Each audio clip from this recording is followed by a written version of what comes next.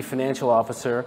And I'd first like to start out by thanking Rivemont and Matthew. What a terrific, thank you for hosting this. It's a terrific event. And congratulations to Cameron. You're a very difficult act to follow here. So you've made my job very difficult. But what I can tell this group is if you like a turnaround story and you like an undervalued company, you're going to love us. So with that said, if we can, where's the... So perhaps I'll start out with just a very brief history. In 2019, we were an acquisition company called Solona Medical Global Device Corporation. Some of you may have heard of that company. And it went out and it acquired a number of companies, and the stock went very high, and the company was doing quite well. But during that time, the management team didn't seem to really integrate the company very well, and pretty quickly, the profits were being eaten up by the overhead that they didn't integrate these 6 companies that they acquired. That mounting losses and the acquisition debt was very, very difficult to service. So I came in June of 2023, and the mission was immediately get cash flow going again, which we did, and immediately start working on our debt. So we were able to reduce and extend our debt. Gordon will give you a preview, a show you of what we've done there, and also get the Biodex business really rolling again. And we're going to show you what we've accomplished in a relatively short period of time. But just to kind of give a background of the business that we're in, we are in the medical device business, specifically in the physical medicine recovery science space. So our customers are physical therapists, athletic trainers, even orthopedic surgeons to an extent. And it's a large marketplace. I mean, all you have to do is look out and see an older, more active population out there playing pickleball, twisting ankles, and having injuries. We've all been there. I see people smiling at me right now. And so we make products that help diagnose and help patients recover from those injuries. Our primary brand is called Biodex Rehab, and Biodex is actually a 30-year-old company, and it is a gold standard in the industry. If you're a physical therapist getting trained at university, you are being trained on a Biodex machine. We sell primarily to institutions and academic research centers, as well as probably every single major sports team in the world has our Biodex machine. And that's on the right. We also have a number of other companies. One is Damar Plastics, and the other is South Dakota Partners. These are contract manufacturing organizations. In a minute, we're going to talk to you about how we're divesting those companies to address our balance sheet. So, as I said, we've turned around this business, and I would say that we have now stabilized it. And that's taken about a year, but we've had now, as you can see, this is our data from our last earnings report. So actually, Gordon's going to talk about the most recent quarter, our third quarter, but here you see 3 out of the 4 last quarters, we were able to have a positive adjusted EBITDA. It's now 4 out of 5 quarters. We'll talk about that in a moment. We've really solidified, focused on the Biodex business, and we know exactly what we need to sell in order to make that business really strong and profitable. We've been proactively really reducing our debt. And like I said, Biodex is a globally recognized brand. We've got over 15,000 customers and 52 distributors around the world today. So I'm going to turn it over to Gordon to walk you through the financial highlights. Sure, thanks, Mike. So the quarter 2 numbers that we're going to present here, these have been published. We issued a press release August 12th for the Q2 results.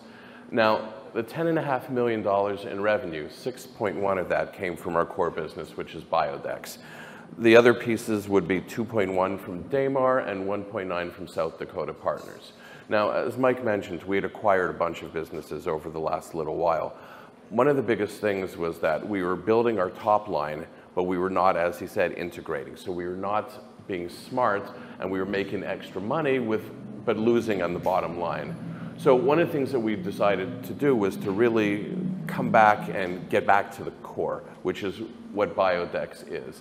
And I'll talk about how we're looking to divest. But as you can see, the numbers in Q2 were very good. We had a 59% in revenue growth over the prior quarter. Our gross margin of $3.3 million, 2.3 of that was from the core business of Biodex. And the growth over the prior quarter was 104%. Now, just one little caveat, of course, was Q1 we did a bit of a retooling because in order to right the ship, we needed to restructure how we looked at the business and how we were planning to grow the business. But the results, as you can see, are very positive now. We generated $421,000 in EBITDA for Q2. That's a $1.7 million growth over the prior quarter. And just to give comparison, we had acquired Biodex a year prior, and that was a $1.4 million growth over the prior year, Q2, and a growth of 184%. One of the biggest things that we've been really doing to structure the business was to fix our balance sheets. And a big part of that is that we have a fair bit of debt, most of it coming from acquisition. So in Q2, we reduced our debt by $2.7 million. 2.6 of that was acquisition debt, and just under 0.2 is from debt related to our credit line. Now, I will talk a bit about Q3, but that was when we first did the slide. We already started off, we're paying down the credit line in July, more is paid down in August, and I'll get when we get to the next slide. But our break even for the core business of Biodex is revenue of about $4.5 million per quarter.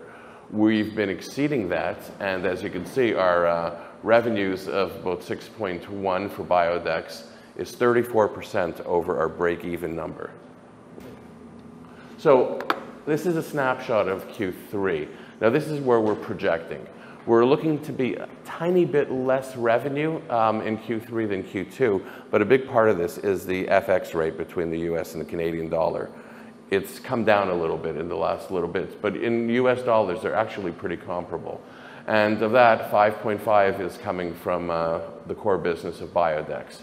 We're expecting to generate almost the same gross margin of 3.2, and about 2 million of that's going to be from the core business. And we're looking to also generate a positive EBITDA for the core business. So that'll be 4 of the last 5 quarters that we've managed to turn a positive EBITDA for the business. The only non-positive was Q1 of this year, where we did a retooling of our business. Now, the other interesting thing, and one of the areas that we're really most proud of, is that we've also reduced, or will be expected to have reduced our debt by over $2.1 million in Q3. Combining Q2 and Q3, that's nearly $5 million of debt that we've taken off our balance sheet. The difference in this quarter, though, was we focused a lot of that on repayment of our credit line. One of our businesses had high debt on their credit line. We've been paying this down, and as we're talking a little bit later about the divesting of the business, we've positioned this company now to sell and take away all our debt and still make a profit, which 3 months ago was unheard of. So we're reducing our debt. We've already had interested parties who have approached. We've had 9 NDAs signed for Damar, and we've already had a letter of intent for South Dakota partners. They've been on site, they've met with our team, and now we're looking to try to get this wrapped up in the next little bit. So basically that's it. We're looking to have about 22, hopefully to 25% over break even for Q3. So we've gone from righting the ship to stabilizing the core business. So one of the things is that we're looking to sell Damar, and that's going to help eliminate most, if not all, of our debt. The ways we looked at the valuation of the company, we took a 2-pronged approach. The first side, we said, okay, let's get some comparables. So we had an outside third party provide us with some comps to see where the selling prices can be. We also did a discounted cash flow, where we took some conservative assumptions on the market, and we tried to get a rough sense of where we can get with our valuation. Our valuation, we're figuring around 13.6. That would eliminate pretty much all of the remaining debt that we have. But if we get a good price, obviously, for Damar, we will still be considering it. But the goal is, of course, to clean up the balance sheet, to really have a much stronger asset to liability ratio and generate more cash without having to keep paying down interest and debt. So with Evome, with Biodex only, we're looking for forward-looking numbers for the next 12 months of running of around $27.5 million with a gross profit of 10 and about 2 million of EBITDA. Now, this isn't all going to be from manufacture of our medical devices. This will be also looking at licensing agreements, among other things that Mike will discuss a bit later. But the only thing we're expected to have is our asset-based line, which is tied to our receivables with Biodex. So this is money that, while they've advanced us, we will be able to have this repaid within, it'll be constantly cycled. So this is the kind of debt we would rather have once we finish with cleaning out all the others. So I'm going to turn back to Mike, and he'll talk about our growth plan. Thank you, Gordon. So our journey has been an interesting path, but we're on the way to cleaning up this company completely. Now it's time to focus on growth. And the growth, the way we look at it is, we've got a terrific brand here. A 30-year brand, 15,000 customers, 52 distributors around the world, and we don't necessarily need a lot of CapEx, if any, to make this business run. Why? Because we've got a great brand, we've got great distribution, we can bring in any number of products with very little CapEx. We have got 4 products today that are just terrific, but there's literally thousands of medical device companies out there that are looking for a place with Biodex, a name and a distribution network that we can find these products very, very rapidly. We've made a lot of progress already. We'll probably have a number of products lined up here. We will have a product licensed by the end of the year. Our plan is to license 1 product every single quarter thereafter, so we'll have strong deal flow. The Biodex brand name, we're targeting products that are 25 to 40% low CapEx, with an option to acquire attractive IP. As we've said, we've got a lot of initial conversations and 6 NDAs signed, so we're on our way. So we've got an established brand, we've got a strong patient opportunity, it's a growing population. We have products that are addressing neurological conditions, osteoporosis, joint replacements. Again, we've got a strong distribution network and a wealth of customers around the world. I'm the CEO. I'm generally a pharma guy. I've been in pharmaceuticals, biotech, and gene therapy for a long time, but I've also been in the device world. Gordon's been a terrific addition to the team. We've got a terrific new board of directors who I've known for many, many years. They've been very supportive, and we think we just have a terrific team moving forward here. Here's our cap structure. Why don't you walk us through the cap structure real quick? Sure. So obviously, the big piece of it is our common stock. We have some Class A and some to be issued. I suspect the ones to be issued probably won't. We have some warrants that look like they're expiring within the year, and some options. And the options, of course, right now, unfortunately, our stock price is trading a little bit below the average weighted price. So I suspect that number should be going down a little bit over the next year, too. But right now, our fully diluted shares are about 104 million. That should be changing as well. The stock actually, after our Q2 earnings, was trading quite well, and we're starting to see a bit of a resurgence in the price. So hopefully we'll be selling more common, and the price will be going up, especially as we look to reduce our debt.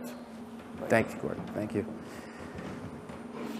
And so that concludes our presentation. We went fast because I know you all want to drink, and I'm happy to take any questions you may have. What are the Class A shares? Those were issued that are not on the same level. You could convert them on a 1-to-1, but they're not voting shares or anything like that. They're almost like preferred stock. I read that you expected that the market is going to grow by 20 to 30% for therapeutic services. So I would like to know on what base your analysis for this? What was the thing that So we showed an annual growth rate of around 4% in the physical therapy marketplace. So I'm not exactly sure what growth you're talking about. the first one, I think it was 20 to 30%. There was a $49 million market size growing around 4% annually. So maybe I'm not exactly sure what you're referring to. But it's a big growing market. That's the good news. There's lots of patients out there that need rehab. We're expected to be 22% growth in our business, but that's just part of the business. It's not. Do you think that's because like the people are going to get older, they need more physical? Exactly. Oh, absolutely. The U.S. has been growing quite a bit, and as people get older, as Mike mentioned, they get hurt. People are living longer, they're more active, but there's definitely more need for rehabilitation. What do you think investors misunderstand the most about the business right now? Our balance sheet. So clearly we've got a ways to go before we completely get to a position where we've got, all we'll have is no acquisition debt. Our debt will only be on our receivable, a typical ABL on our receivables and our inventory. And so that's when we feel the business will really be stable. And so that said, I think we're very undervalued right now. We've been able to execute on every single plan that we've outlined. And I'm very confident that we'll be able to divest those companies. I can tell you that the diligence that happened last week, we have a meeting with them on Friday. We think that will close relatively quick. Damar is only one of 2 plastic manufacturers in the entire state of California. So we're getting a lot of interest on that company. And Damar's whole specialty, right? Because for plastic manufacturers, they're one of 2 in the entire Southern California that does both injection and blow molding. And those are both very specialized in the plastics manufacturing field. So as a result, especially with blow molding, because most people want to buy this domestically because they take up a lot of space, and in order to ship them internationally, the companies would charge through the roof. So hence the reason that, to buy them and manufacture them domestically would be the way to go. Sorry. 2 questions. Would you be open to raising capital instead of since Neymar sounds like a good asset? Would you raise capital and pay off the debt that way and not sell it? If it makes sense for us at the right time. Right now, obviously, raising capital to help our debt situation is not going to happen. So, but once we clean up our balance sheet and we're on our way, and we envision seeing, I'm taking a lot of calls right now through these licensing discussions I'm having. There's a number of really attractive opportunities out there that we could probably go back to the capital markets and show a pathway forward to really increasing the value of the company. But not until we get to that point. And in the meantime, Biodex, as you saw through the pro forma, it's a strong business. It's not exciting to show a $2 million, $3 million EBITDA on a $27 million business, but it is a strong business. I always like to say that when you've got creditors that are really happy with you and customers that really want your product, something good is going to happen, and that's what's happening to us right now. Biodex will be net income profitable? Yes. Yeah, oh, absolutely. And I just also wanted to add, the reason we're not looking to raise capital right now is because our stock price is lower than we want it to be. Every investor who we've spoken to have said, once you fix your balance sheet, that's going to help fix the stock price. And then we're going to be much more amenable to looking for capital raise. But we don't want to raise money to pay debt. We want to raise money to grow the business, which is a smarter way to look at it. Thank you very much. Thanks, Jeff.